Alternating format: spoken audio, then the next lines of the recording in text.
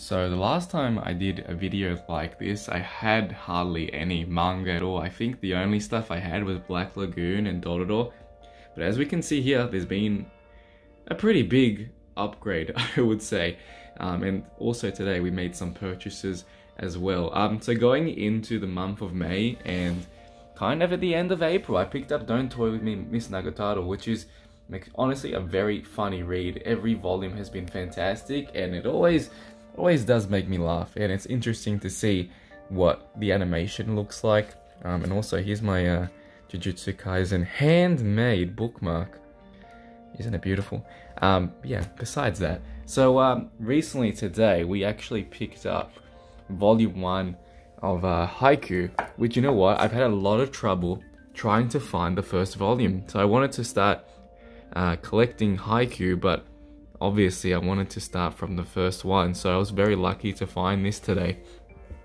Jujutsu Kaisen, I actually have an order coming in this month, but it's not guaranteed I'm gonna get all the volumes straight away.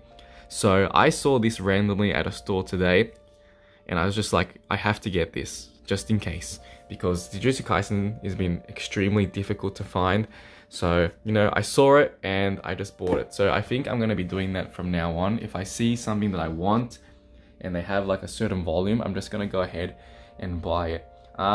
As I said, going into the end of April, moving into May, I started getting into the My Hero Academia manga series, which has been really good. I'm actually really enjoying reading this. Sometimes, because I'm following the season 5 anime at the moment, which is pretty much these volumes here are following season 5. So if you wanted to start reading from season 5, you want to start from volume 21. And these have been really good so far. Really been enjoying these. Honestly, some moments in the manga feel a lot better than in the actual, in the anime, which is a bit weird to say, but I don't know.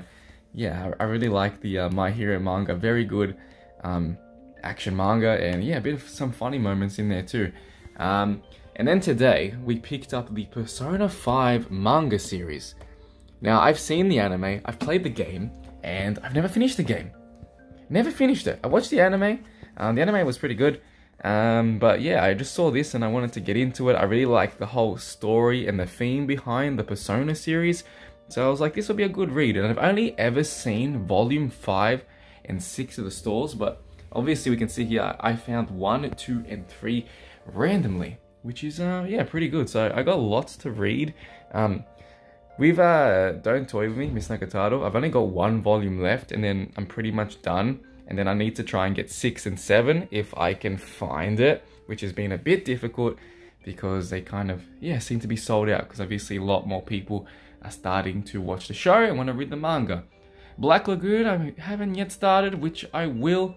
I might actually start reading Persona after I finish Don't Toy With Me, Miss Nagatoro, or I actually might start just reading Haikyuu, since I've just got the first one there and I can kind of knock it off my list. But yeah, this has been my little May haul for my manga stuff. I don't think I'm going to be getting anything else for this month other than the rest of my Jujutsu Kaisen collection, which I will showcase next month. So yeah, other than that, guys, thanks for checking out this video. Take care of yourselves and I will see you all in the next one.